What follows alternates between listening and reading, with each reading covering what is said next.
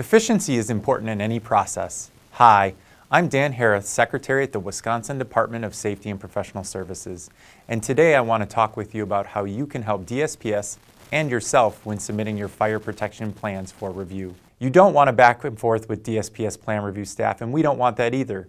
Playing phone tag or responding to requests for additional information take valuable time and money. It's not efficient or effective, so today I'm sharing with you a list from our fire alarm fire suppression program of common mistakes and omissions in fire protection plans.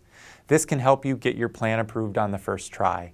First, a missing or improperly signed third-party signature form. Second, a missing or unsigned checklist. Third, missing or improperly signed plans. Fourth, missing equipment cut sheets.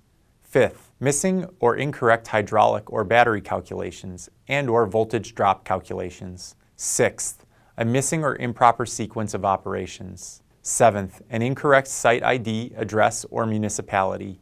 Eighth, a missing parent permit. Ninth, missing room identifications on plans. And 10th, missing full height cross-section on plans.